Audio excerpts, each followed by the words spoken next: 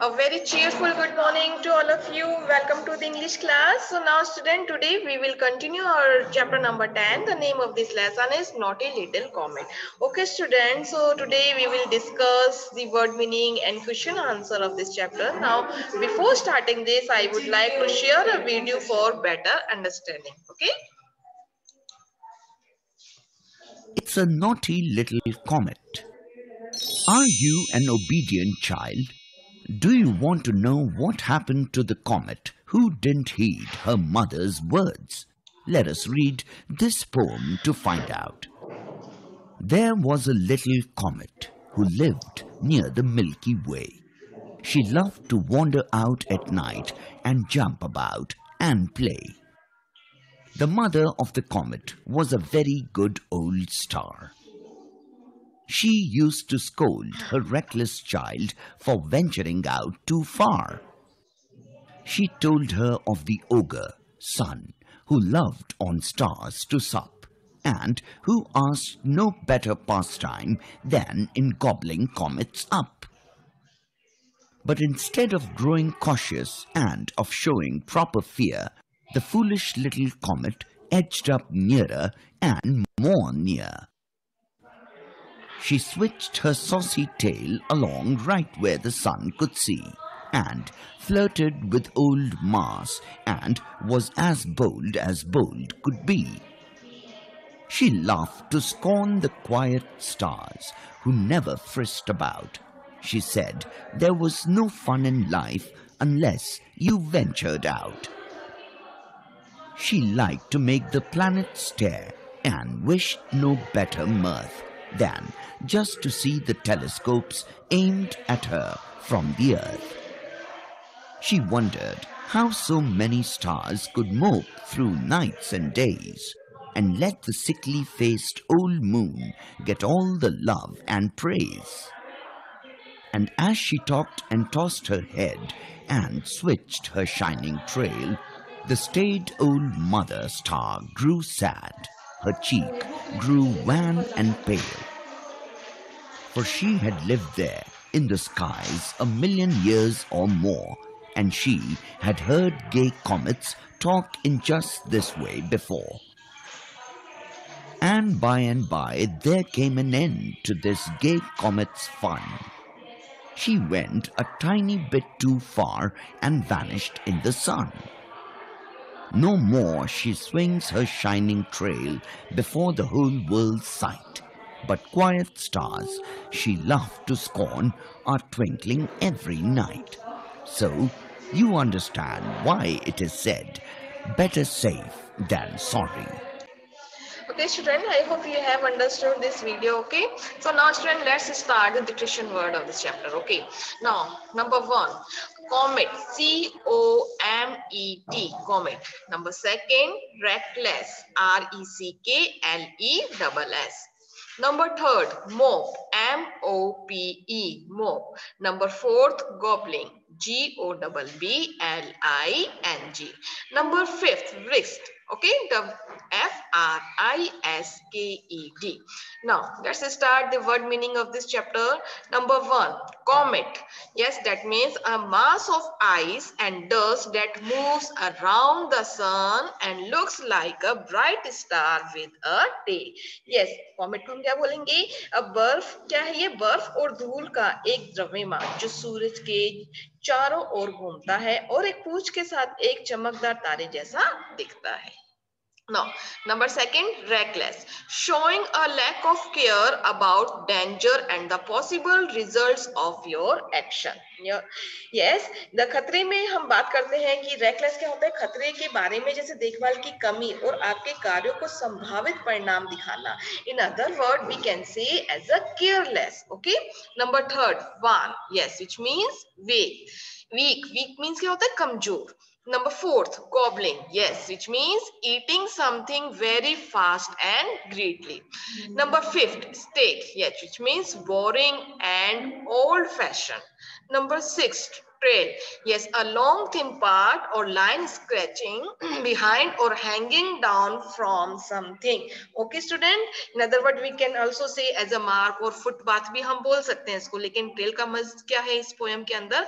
A long thin part of a line scratching behind hanging down from something. We talk about the comet. Okay. Number 7, risk. Yes, rain or jumped playful in a lively and happy way. ये मतलब क्या है कि जो comet था, comet के बारे में जो बात हो रही थी, क्या था? एक खुशमिजाज है, वो झूमता है, दौड़ता है या कूदता हुआ, मतलब क्या है? इन a lively and happy way. Okay, now let's start the question answer of this chapter. Question number 1, what did the comet love to do? Yes student, comet को क्या करना पसंद था? Yes, comet love to wander out at night and play. Yes, जो comet को क्या पसंद था? comet को रात को बाहर जाना और खेलना पसंद था. Okay, number 2, why did the mother star scold the little comet? जो mother star है वो जो comet है, जो छोटा comet है, little comet है, उसको scold क्यों करती है? Scold means क्या होता है? डांटना. Answer is the mother scolded the little comet because she used to go very far from her house. उसको क्यों डांटते? क्योंकि जो comet है वो क्या है? ये जो वो क्या है, वो अपने जो हाउस से है वो बाहर दूर चली जाती है. Okay. Number 3, What did the comet do instead of growing cautious of the auger? अब हम बात कर रहे हैं किसकी? कि जो comet है ना, जो कॉमेट है, जो कॉमेट की हम बात कर रहे हैं, जो कॉमेट कैसे ऑगे से बढ़ती हुई सतर्कता के बजाय ऐसा जो कॉमेट है ऐसा क्यों करता है? Okay, the answer is the comet moved nearer to the auger. Yes, instead of growing cautious. हम बात करते हैं जो comet है, जो बढ़ती हुई सतर्कता, cautious का मतलब क्या होता है? सतर्कता. ओके, कि बढ़ती हुई सतर्कता होने के बजाय वो क्या करता है? ऑगे के करीब जाता है. ओके, ऑगे के करीब वो क्या करता था? मूव करता था. moved nearer to the auger. Okay, now let's start question number 4. What did the mother star's cheeks grow wan and pale? Yes, the answer is the mother star's cheek grew wan and pale because she was sad. देखिए question क्या था? जो mother star है उनके जो cheeks हैं वो कैसे हो गए थे? वान मीन्स क्या होता है? वीक. और क्या हो गए थे? पेल हो गए थे. क्यों हो गए थे student? Because she was sad, क्योंकि वह दुखी थी. किसके लिए दुखी थी? यस, लिटिल नॉटी कॉमेट के लिए दुखी थी. Okay. Now question number 5, how did the fun end for the gay comet? Yes, the मतलब जो गे कॉमेट का फन कैसे एंड हो गया था? Yes, the gay comet वेनिश्ड in the सन. जो गे कॉमेट था वो सूर्य में क्या हो गया था? गायब हो गया. Yes, वेनिश्ड means yes student disappear, lost. Okay, so the gay comet वेनिश्ड in the sun. Now let's start question number 4. Answer this question with reference to the contest. Number 1, but instead of growing cautious and of showing proper fear, the foolish little comet aged up afraid of. Yes student, question is here, who should the comet be afraid of? Yes, comet should be afraid of the sun. comet को किससे डरना चाहिए था? comet को sun से डरना चाहिए था. Yes, comet should be afraid of the sun. Now next, why and who told the comet to be cautious? किसने और क्यों कहा कि comet को सतर्कता रखनी चाहिए? Yes, the mother star told the comet to be cautious. जो mother star है उसने comet को बोला कि उनको क्या रखनी चाहिए? सतर्कता रखनी चाहिए. Because if comet move nearer to the sun, अगर जो comet है अगर वो sun के क्या करेगा? पास में चला जाएगा, yes, it would vanish. तो वो क्या हो जाएगा? वो vanished हो जाएगा, disappear हो जाएगा. Okay. Now, next, pick out a pair of rhyming words from this stanza. जो हमारे जो stanza दे रखे हैं poem में, उसमें से हमको rhyming words देखने हैं. जो rhyming words होते हैं जिसके जो भी हमारे जो sound होते हैं, fear, near. देखिए example है ना, fear, near. जो ये क्या है? Rhyming words है. Number 2, And as she talked and tossed her head and switched her shining trail, the staid old mother star grew sad, her cheek grew wan and pale. Now question is here, who is she in the above stanza? Yes, कौन है इस stanza के अंदर? she किसको refer किया है, किसके बारे में बताया? Yes, the comet is the she in this stanza. तो किसको बताया है? comet को. Now next question, what does growing wan and pale signify? हम बात कर रहे हैं कि जो signify कर रहा है, उसको reveal कर रहा है, बात कर रहे हैं किसकी बारे में? मतलब जो growing wan and pale को दर्शाता है, क्या दर्शाता है? Yes, it signifies the sadness and old age of the mother star. ये किसको दर्शाता है कि जो उसकी जो mother star है, उसकी sadness को और उनकी जो old age है, उसको दर्शाता है. Okay, number See, as a next question, identify the figure of speech used in poem and give example. देखिए जो हमारे जो इस poem है उसके अंदर हमको identify करना है कि कौन सी figure of speech दी गई है. Yes, the figure of speech is given here as a personification. Yes, student, what is a personification? बीच में वो क्या hang हो गया. Yes, student, personification. Yes, personification is the process of giving objects or animals human-like character. Personification को हम क्या बोलते हैं हिंदी में? मानवीकरण. जो personification जो मानवीकरण होता है, जब पोयम में हम क्या करते हैं, कोई भी प्रकृति को मनुष्य की तरह व्यवहार करते हुए दिखाया जाए, तो उसको हम क्या बोलते हैं? मानवीकरण अलंकार कहते हैं. Okay, so personification given an object or animal human's character to create interesting imaginary.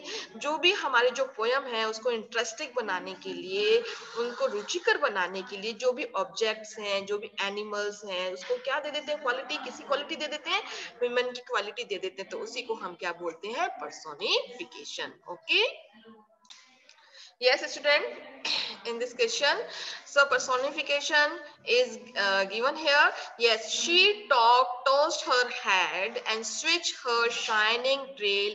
Her cheek grew wan and veiled. So in this stanza, the poet given a personification.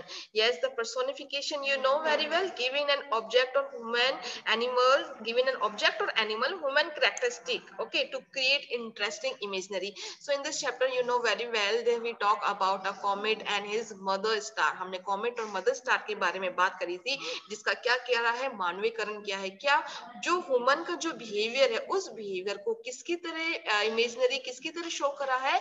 As a human behaviour को as a comet में, और उसकी mother के अंदर ये show किया कि comet है, नॉटी लिटिल कॉमेट है, वो सन के नियर चला जाएगा तो वैनिश हो जाएगा, है ना.